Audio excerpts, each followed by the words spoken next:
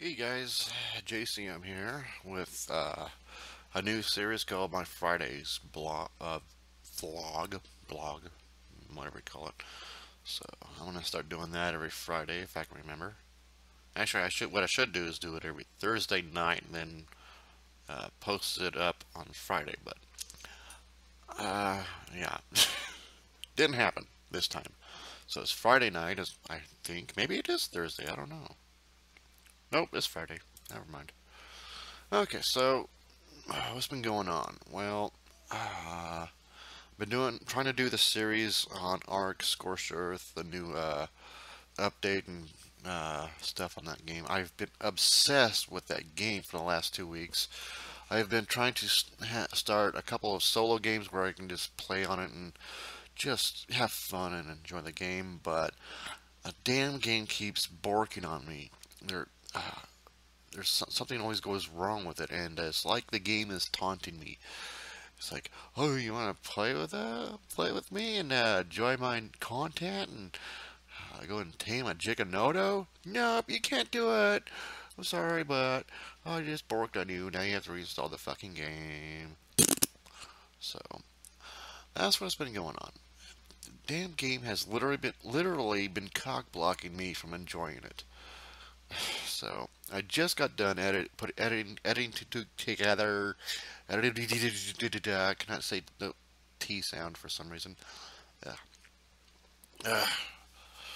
So yeah, I've been editing together a little video of me trying to fucking correct a problem I've been having with the level script mod that I have for my solo games, and it is fucking frustrating. I have tried everything I know, and especially one thing I know did work that I got to work last time in a previous game session that is not working now. Maybe it's because they made some changes to the code or something in the Scorched Earth update. I don't know. But god damn, is it driving me nuts. So that's so episode 4 is about me trying to fix a little stupid problem. And if I can't fix it, then I'm moving on. I'm not playing that game anymore. I'm just deleting it or I'm moving on. Because it's one thing to, chase chase the what's the fucking saying? I can't think tonight. One thing to chase something that you know you'll never catch, but keep doing it anyway. So I'm not gonna do that. I'm just gonna uninstall it and move on. I'm not gonna play Ark anymore. I'm just gonna move on and do something else. I'm not gonna waste my fucking time with this bullshit. So, every it's like every update or something, the game goes wrong and I have to start all over again, and I hate doing that because what I'm trying to do is, have an in-game session where I have the ability to, craft all the guns and rocket launchers and play with those. I haven't played with any of the firearms yet, except if I use the console commands and use the cheat codes and bring them in, their ID codes and put them in my inventory. That's that's the only way I can do it. I have not crafted my own anything in that regard. I have not tamed a Giganoto, which I really want to do. I have not owned really very many dinosaurs. My dossier is really sparse. It's fucked up. This game is driving me insane. I want to enjoy it. I want to play it. I want to explore all this content, but it won't let me. If a mad scientist could, somehow take this game and turn it into a real living person, I would strangle the fucking life out of it in frustration and anger, and then set its fucking dead body on fire, and then piss on it. It has frustrated me that much. God damn. Seriously. What the fuck? So what else? Um, I've been getting a lot of weird comments about my unboxing video on my GAC cookery, and and how hard it was for me to open the fucking box with my knife. And I like literally every other comment I get is about how hard it was for me to open the box. Well, oh god, that is just so stupid. Come on, guys. The whole point is not about that. It was about enjoying the seeing the knife and holding it in my hands for the first time and stuff. Move the fuck on, really. It's stupid. The problem I had was I underestimated the strength of that fucking packing tape. I mean, that shit was kind of tough. And I didn't press on it hard enough and stuff. You know, it's like it's like literally one of the second unboxing video I think I did. I don't know. But anyway, I did stumble on that part of the video. So get over it. Move on. I'm sick of hearing about it. You guys are lucky I even posted the damn video to begin with, alright? So stop complaining. God damn, you guys good at complaining, but are really hard at complimenting. It's so easy to complain and troll, but somehow so difficult for you people to even compliment and encourage. You know? It's weird. Society is going down the shitter. Alright, so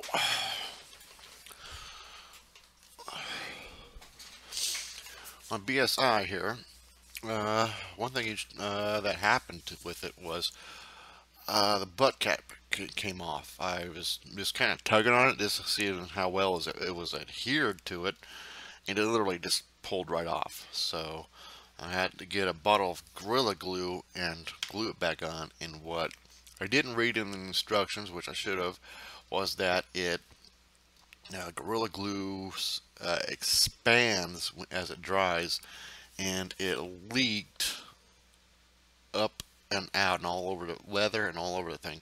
So as you can see, it's a bit dirty. It's got a bit of a mess I gotta clean up. So what I did is I went online and ordered saddle soap, Kiwi saddle soap, and some other brand of mink oil, because the Kiwi and another brand that was top leading, the reviews on it said that it was made of silicone. It didn't have real mink oil in it, which you need for leather apparently, because it's the top main ingredient, whatever the hell it is, to really treat leather with, and to, you know, rejuvenate it and keep it from getting stiff and cracking. So I went and got that, and it's in the mail now. I'm going to hopefully clean it up with a saddle soap, because also I went and cleaned the rest off these metal pins or rivets, whatever they are.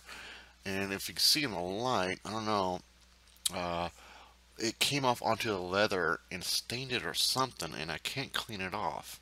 And I can't hide it with my normal shoe polish or boot polish. So I gotta figure out how to clean it up.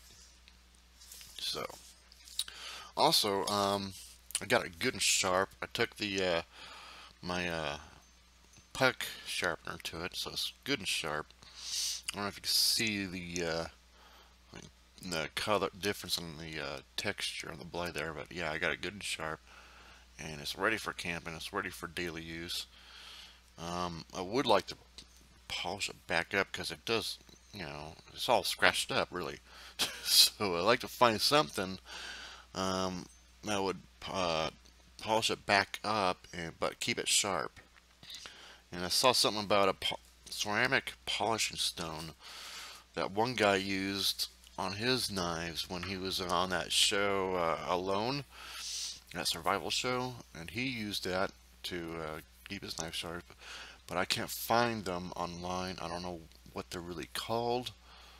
I just remember him just talking about it in one of his videos one night, when I just stumbled upon his channel and that video on how he took care of his knives in that show, and it looked like a really good stone. He showed it to me. It came in a little leather pouch, and I really want that fucker. I can't find it anywhere. So, I don't know. Maybe you guys can suggest something else. You know, just a little simple stone that's a really fine grain, and I'll sharpen my edge at the same time as keeping it clean and just polishing all the scratches out of it. That's what I would like to see. So maybe you guys out there can help me find that. So yeah. Uh, what else? I don't know. I need a moment to think. Right. I don't know if you guys, if I've ever said this before, but my monitor, my 10-year-old monitor that I've been gaming on for the last 10 years, finally burnt out, and I had to buy a new one. It cost $300, and it's nice. It's actually 2 inches wider than my old one. It's an Asus brand. It's got 3D vision capability, and it's really nice. And I don't know much about it. I got the stuff here for it. BFP memo notice. Okay, so that's basically what it looks like. So it's a really nice monitor, and the story is, you know, I went to Best Buy because it was really the first place we went to, and I really didn't know where else to go for a monitor, for a gaming monitor, anyway. And yeah, and sorry if I already said this before in another video, but you know, I only expected to really shell out maybe $150, $160 for a new monitor, because I thought by now most monitors will be gaming capable, but apparently everything under $200 was really for office shit, like Microsoft Office programs and stuff. They weren't really designed for gaming and stuff. So, but the only thing they had was just this monitor for about $295 and some change and stuff. So I just ended up buying it because I just didn't want to shop around. I don't want to go to 3 different fucking stores all over the city and all that. So I just settled on this fucker, and so far it is wonderful. I'm enjoying it. Uh, so yeah, got a new monitor. So pretty much the monitor was the last thing remaining from my old first computer, and now everything is replaced. I got a new mouse, proper left-handed mouse, you know, right here. If I can get into camera range. This fucker right here. It's an actual left-handed mouse, as you can see, you know. So I have to relearn which which fingers to use again. Sometimes I get it wrong. So, and also my wonderful keyboard, which glows. It's fucking backlit. I love this thing. You know, it's only 20 bucks. So if I break it, you know, I don't care. But I will take care of it because I like it. I've never had a keyboard this cool before. So, yeah. It's a Maison, however the hell you say that word. Maisoni, I don't know. I'm really bad at trying to pronounce foreign words. Ugh, God help me with people's names. So yeah, I got that, and I did a video on that briefly, just out of excitement, an excuse for content. So yeah, let's see. So yeah, tower, all original. I just blew it out too. About a few days ago, I took it outside and I pretty much emptied an entire can of air into it, and just gave it a good dusting and clean it up real nice and stuff, because for a while I was having performance issues, and so I took it out and blew it out, and it was very dusty. So yeah, she seems to be working better. She runs cooler so far. I haven't heard the fans whine up that much as it used to. So all right, be back in a bit. I need a break. One thing I just thought of, I've been wanting to do a little mini game series on my ventures in Star Trek Online. And I've finally gotten to a point where I'm doing missions that I do not remember doing before. Because I have played the game on and off before. I have leveled up a Starfleet officer before. and finally getting to a point where I'm seeing content that I don't recognize, and I haven't really played it all that much because I've been addicted to Ark for the last 3 weeks, trying to get games sessions going on and really play with it and enjoy it and get all the dinos and everything, and just really love the really enjoy the and explore the game. But it won't fucking let me because of everything I just said. So, yeah. Also, there's been a big update with some Subnautica, but I'm not going to really do any videos of that anymore. It's going to be a personal game where I'm just going to fuck around with it. So you can find all kinds of videos on that all over YouTube. So if you want, you can just do that yourself. War Thunder, I got a premium account for it this month, but I haven't played it at all really because I've been so addicted to Ark Scorched Earth. So, and I kind of do miss the gratuitous War Thunder video series, so I should work on that. But at the same time, I've been having so much trouble trying to get the volume levels right in that game so you can hear me talk during combat. I just can't figure it out. As soon as guns go blazing and combat starts, you can't hear me talk over it. I don't know what's going on with that game, but it's made strangely like that. The audio in the game is just weird. I can't figure out a fix for it. So I don't know. Maybe I'll just learn to shut up during shooting or something. I don't know. But I love that game. I love this going in there and just gratuitously just fucking around, blowing shit up, driving cool ass tanks and shit. I used to do the plane stuff, but there somewhere down the line there was an update, and all of a sudden my planes wobble no matter what I do. If I even fart, the planes wobble. I cannot shoot anything. I can't keep a bead on anything. My planes are always wobbling. They're always just wobbling. Wherever I go, they're just wobbling. I can't fly in a fucking straight line. I can't shoot in a straight line. It's going everywhere. So I gave up flying planes and went straight to tanks as soon as they came out. Sorry. So yeah, I haven't touched the plane section of the game since the tanks came out because of that fucking wobbling that I cannot fix. So yeah. I would like to go back to Elite Dangerous because I've been trying to grind to get to, was it 1 billion or something, so I can afford the biggest hauler spaceship.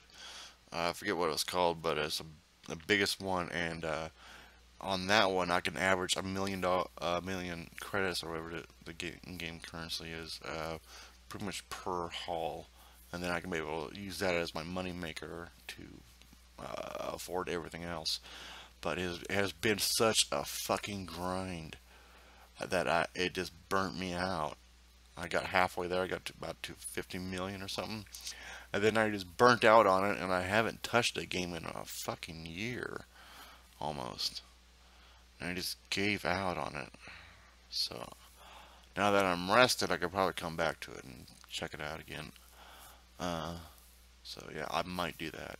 If you guys want to see me go back to Elite Dangerous, let me know. I would like to do that. So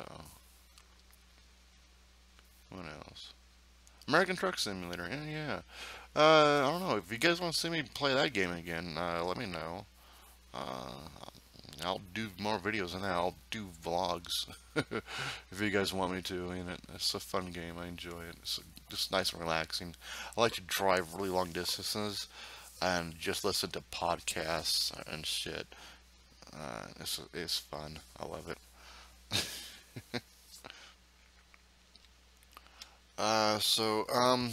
As you guys know, I've been trying to branch out from just dumb gaming videos and incorporate more of what I do in my life into my YouTube channel and just kind of chronicle what I do. Of anything that's interesting, make a good video.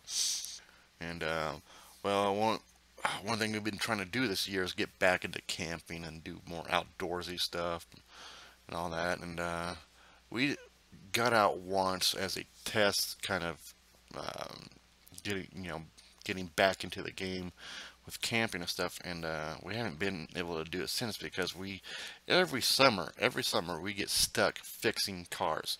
We have like 5 cars, and every summer we have to fix all of them.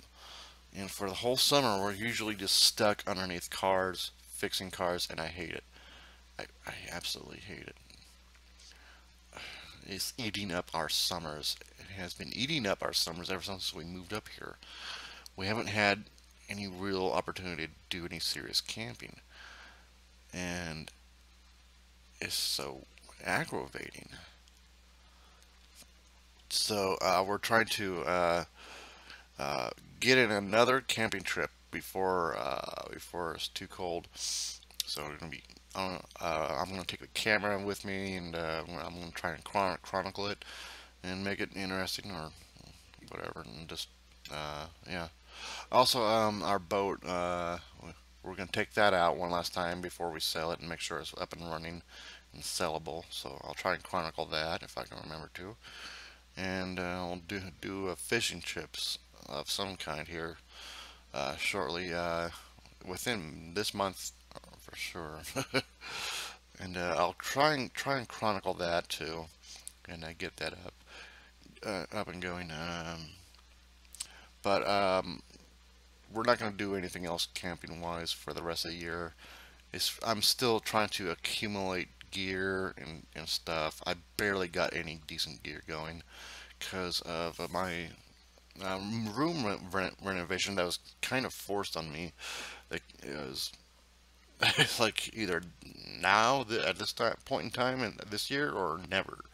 So I decided, fuck it, let's do it. Let's get it over with so I can have the money for gear shit later. So the room renovation kind of just stalled everything that I wanted to do with my life until next year. So, uh, so yeah, that's about all that's going on that I can think of really. So, uh, yeah. So I'm gonna end it with that. So I'll see you guys next Friday with another vlog. Hopefully something interesting and cool happened by then. And like and subscribe and stay tuned for more videos.